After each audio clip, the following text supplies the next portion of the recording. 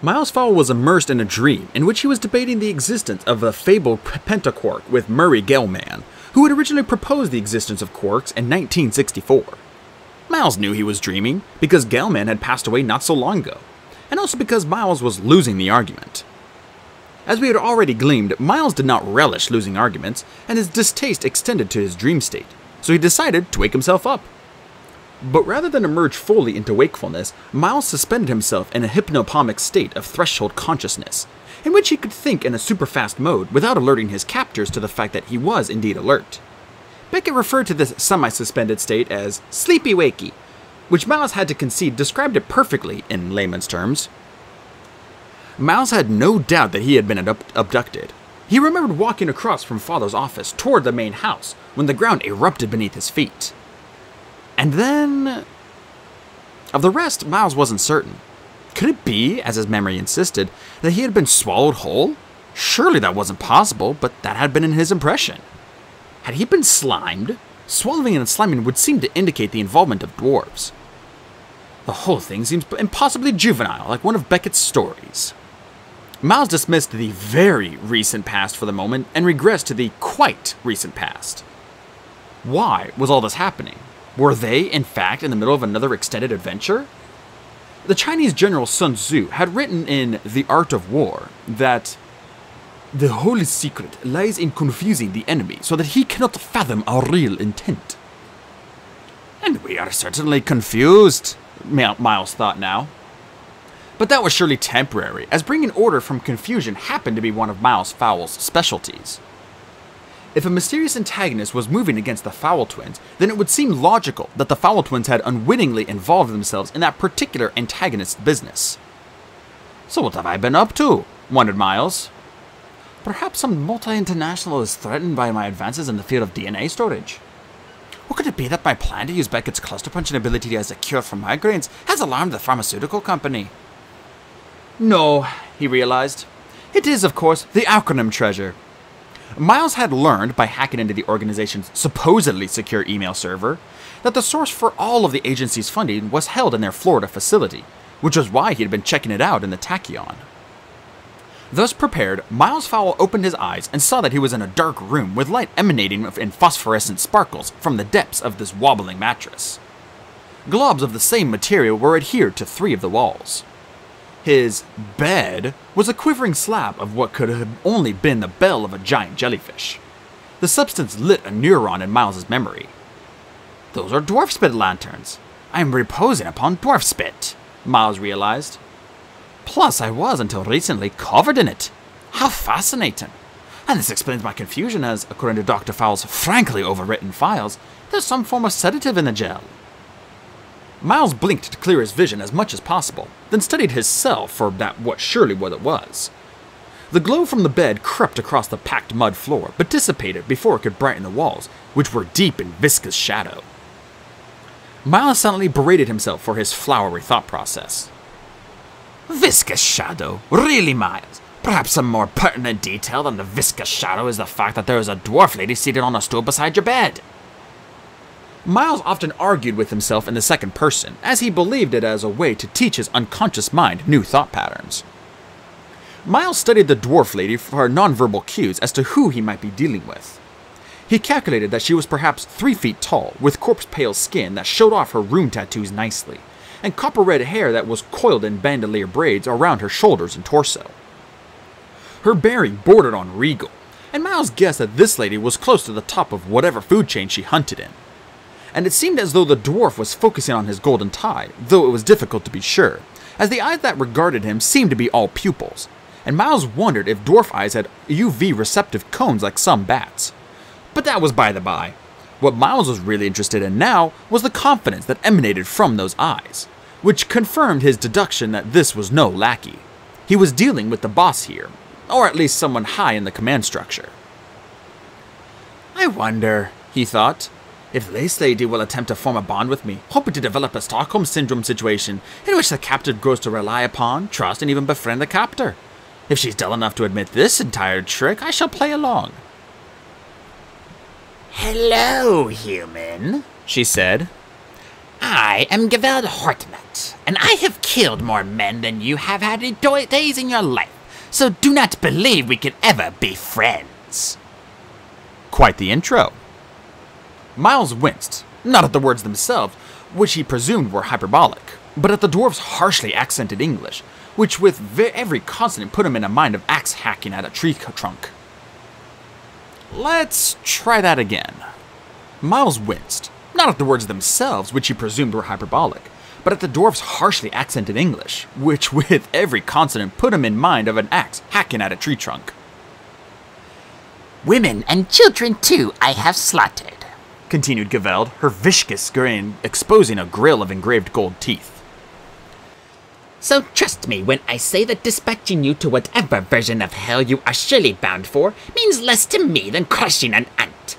Far less, in fact, as the lowliest ant actually contributes something to this planet. Geveld Hortnut stood, and Miles was quite smug that his estimate as to her height was inch perfect. He noted that she wore a short sword scabbard from hip to knee, which gave him a handy reference for her femur-to-body length ratio. It was, incidentally, 1:4, if he was not mistaken, corresponding with Dr. Fowl's notes on dwarf proportions. I shall leave you for 5 minutes to organize your thoughts, said Geveld, cutting across his calculations, so that you may most efficiently transmit the information I need. I'm sure you know of which information I speak, boy. Just to sharpen your mind, there will be a forfeit for meandering. For every superfluous syllable in your delivery, I will take a finger joint. Nod if you understand. Miles nodded, his mood shifting quickly from smug to anxious. It was, he realized, the specific nature of the threat that had intimidated him so. A joint per syllable. Good, said Geveld. Miles watched the dwarf lady leave the dank cell and thought, no Stockholm Syndrome for Miss Hortnut. Straight to threats. Then, I'm in a pickle here. The Fowl twin held up his scar and concentrated, but there wasn't so much as a faint buzz to indicate that Beckett might be on his trail. My brother is nowhere near, he realized. And without Beck, I am more than a mere pickle. I'm in mortal danger. Beckett was also in mortal danger, though it was made clear to Lazuli that he did not grasp this notion when he said, "Oh, look at these guys. I think they want hugs." Hugs? Thought Lazuli. The only reason Hortnut dwarves ever hug anyone is to crush their bones. In fact, one of the dwarf band's signature martial arts moves was a version of the Heimlich maneuver, the main difference being that the hugger did not unlock his fingers until the huggee coughed up their heart and lungs, both of which would be punctured by splintered ribs. Hugs? She spluttered. They have swords, Beck. Stop fooling around. Don't worry, said Beckett. I remember those special forces guys in Amsterdam. Lazuli did remember those guys. Of course she did. She and Beckett had made a formidable team against the foot soldiers of Acronym. See Olympi file, the Fowl twins. But the twin had never faced the likes of these dwarves. Hortnut Reclaimers training began shortly after birth, and the majority of the lessons were devoted to myriad methods of converting live humans into dead ones. Lazuli decided that when she and Beckett had a little more time, if they had a little more time, she would tie the twin down and make him listen to the Hortnut backstory, which did not have a happy ending, a cheery beginning, or, for that matter, a light-hearted middle section. These are more than just special forces, she said with some urgency. These are Hortnut Reclaimers. The dwarves advanced, twirling their crystal swords in complicated patterns, forming almost hypnotic light fans in the late afternoon sun. Ooh, said Beckett. Look! Look, thought Lazuli. They want you to look, that's the whole point. And she saved Beckett's life the only way she could, by booting him in the backside, knocking the boy off the ledge just in time to avoid a sudden scything slash from a dwarf blade that seemed more deadly than pretty now. Beckett was surprised for a nanosecond, but then rolled easily onto the pebbled beach. When he stood, Lazuli saw that the boy's entire demeanor had changed. He was battle ready now. It's about time, thought Lazuli. Then she stopped thinking and started reacting as the dwarf switched targets, and she was forced to retreat at speed. She used the unpredictable mixed bag of movements she had learned from training in the martial art of Kos Tapa, which translate roughly from the gnomish as quick-footed or of blurred feet. It is an aggressive combat style developed by the diminutive pixie race from a study of animals such as hyenas, cats, and small breeds of dogs, which were often forced to take on larger foes. The martial art was so effective that it had migrated to the human arsenal and was adapted by the legendary Madame Ko for use by the prospective bodyguards in her academy. Kaz Tapa's mantra was to always be on the attack, even in retreat. Lazuli's sensei in the academy, a gnome who liked to speak in infuriating riddles, had once told her that a squinting mold sees only its own dreams, which Lazuli had considered for long enough to suspect that it was useless in combat situations. However, the same gnome had once lost patience with her during a simulation and yelled, "For Danu's sake, Heights, even going backward you still set up your opponent!" Which was a lot more to the point than that nonsense about moles. Lazuli used this strategy now, and even with the dwarf blade whirling dangerously close to her unarmored stomach region, she kept an eye on her attacker's stance to see if she could lure him off balance. "Keep coming," she broadcast at the dwarf. "Keep coming." The Hortnut Reclaimer obliged with some enthusiasm. The second dwarf targeted Beckett on the beach. The blonde twin was very impressed with the fancy footwork the chap used to approach. Initially facing away from Beckett, the Hortnut dwarf trotted up a dune and backflipped onto the top, landing on the surf behind the boy. "Bravo!" said Beckett. "Very good!" The dwarf too spoke, his voice garbled by mesh that covered his face. Beckett had never heard this tongue before. It was an aggressive-sounding language made even more so by the guess that the sentiment was in fact, most likely, aggressive. By the end of the second sentence, Beckett felt he had enough grasp on the meaning to attempt conversation, though, as it would turn out, he was mostly wrong in this assumption. "Wait, friend," Beckett said, surprising the Reclaimer, who had never heard a human attempt any of the dwarf dialects. "There is no need for us to enrage the cattle." Beckett had misspoken, but this was not entirely his fault, as the Hortnut dialect was quite limited in the actual sounds contained therein. Linguists estimate that this particular vernacular, which is one of over 100 dwarf variations, contains no more than 20 sounds in total, including clicks, strident vowels, and gagging noises. With so few available noises, it is inevitable that certain words and even complete phrases sound almost exactly alike. So, when Beckett said with some urgency that there was no need for them to enrage the cattle, what he actually meant to say was, "There is no need for us to engage in battle." The actual phrase is altered somewhat here to make the point in English. Surprisingly, this mangled attempt at Hortnut speak stopped the Reclaimer in his tracks, and, ironically, it had the desired effect of the intended phrase. It was the word cattle that did it, as this particular dwarf was terrified of cows. He lost a good friend in a stampede in Brazil. So the dwarf spared a fraction of a second to spin around, spasmodically checking for cows, reasoning that in his long and bloodied combat experience, no human would be able to accomplish much in the way of an attack in a mere fraction of a second. Which just goes to show how wrong a person can be. For this fraction of a second gave Becca Fowl ample time to land his favorite blow, the cluster punch. To recap, the cluster punch is a non-lethal blow aimed at the junction of the body's principal meridian lines just above the right kneecap. If an attacker could strike that cluster at precisely the right angle, with exactly the correct amount of pressure per square inch, the victim's entire system would spasm and they would be left paralyzed for a brief period.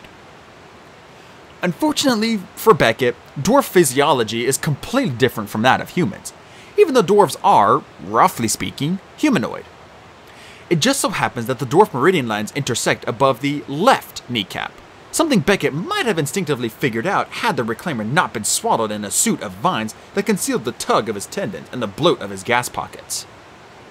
However, Beckett's strike did have an unexpected side effect, which might lead one to believe that the gods of fortune favor the blonde twin. The side effect was as follows. Male tunneling dwarves can store up to 1,000 pints of compressed gas in their gastrointestinal systems. Technically, at this pressure, the gas was mostly been converted to a supercritical fluid, and the dwarf's supplementary intestine is lined with powerful constricting muscles that can contain even a packed to bristling intestine for short periods. The intestine is stoppered by an internal ring of muscle fed by a major artery that continues down through the right knee and around to the heart in a very delicate circuit. And, as you might have guessed, Beckett's strike effectively closed off that artery, causing the muscle to fail. For a moment, the dwarf felt nothing other than a mild surprise that a human had managed to land a blow on a fearsome reclaimer. Then his internal ring relaxed, and a cyclone of air, liquid, and semi-solid exploded through his bum flap, not exactly at the speed of sound, but certainly with quite a measure of speed and sound. The effect was spectacular. A thundering jet funneled through vents in the dwarf's combat pantsuit, and he corkscrewed into the air like a punctured balloon. Beckett's jaw dropped with surprise, even though his day had been fairly fart-centric already. This was surely the Mount Everest of flatulence. The reclaimer was propelled along the beach and landed on the island's northwesterly tip, where he disappeared into a hole that Beckett could not remember being there yesterday. I can worry about that later, he thought. Laz is still fighting. And fighting she was. But not in the traditional sense, i.e. on the offensive, as Lily was seemingly in full retreat, drawing her bigger, more powerful, and more experienced opponent toward her.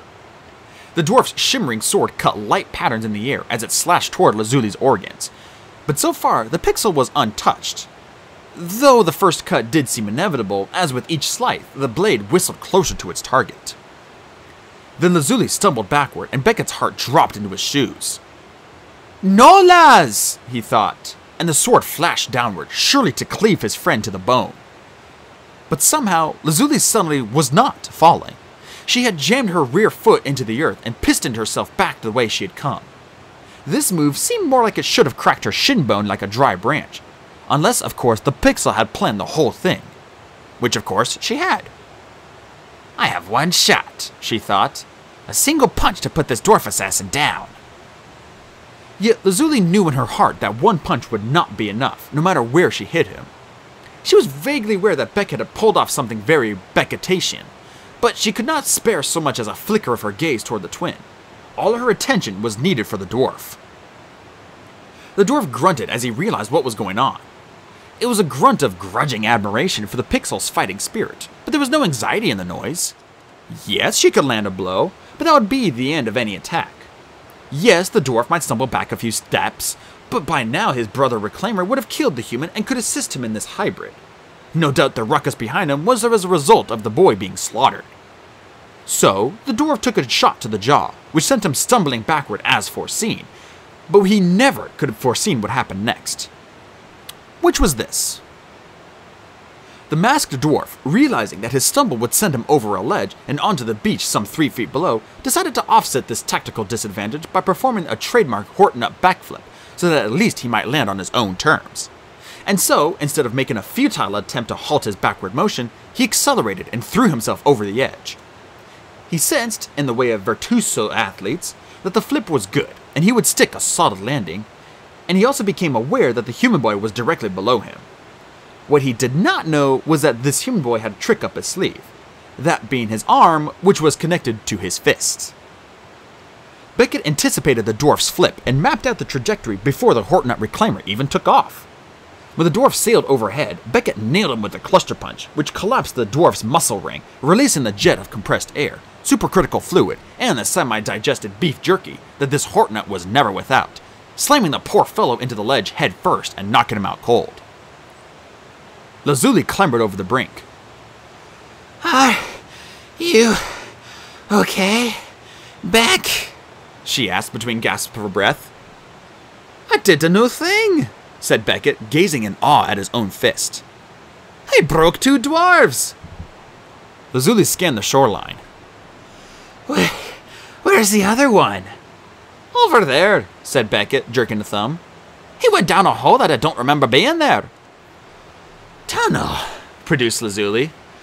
These 2 were the rear guard, and the rest were subterranean. Beckett tried to pick up a signal from his twin on a scar. I can't feel Miles, he said. He's gone. Beckett's posture was slumped, and Lazuli felt an ache of sympathy for him. What we should do now is try to contact Commodore Short, he realized. She will summon the cavalry, and the Navy, and possibly the Air Force. But Lazuli knew that tunnel dwarfs, especially Horton-up ones, were built to collapse shortly after use. And if they didn't follow their quarry right away, not even an LEP scout with ground-penetrating radar would have prayer of pricking up the trail. Lazuli flipped the unconscious dwarf onto his back and pulled off his suit with a half-dozen explosive yanks, leaving the dwarf clad in a skin-tight onesie that had not seen the inside of a washing machine in some time. The outer suit was a no-tech affair that seemed to have been woven from tree roots that may or may not have been still alive. It was pungent and too wide to fit well, but from a distance she might pass for a dwarf for maybe 10 seconds. Maybe 10 seconds will be enough, she thought, trying not to imagine what an entire band of Hortonites would do to an imposter when she was found out. While Lazuli wiggled into the suit and helmet, Beckett, for perhaps the first time in his life, assumed the role of responsible partner. "Maybe you should wait here, Laz," he said, the cautionary words not sounding right coming out of his face. "I thought maybe Miles was taken by people we could run strings around, but these fellows are dangerous. Even Oswald didn't like them. They're spooky, and they have swords." Lazuli appropriated the dwarf's weapon and gave it a few practice swings. "I have a sword too now," she said. "Still," said Beckett, "maybe I should go alone. Miles is my brother." That's right, said Lazuli, sliding the blade into its sheath on her hip. "And he's my friend. In fact, I might be his only friend." Beckett nodded, and then, without another word, ran toward the tunnel mouth.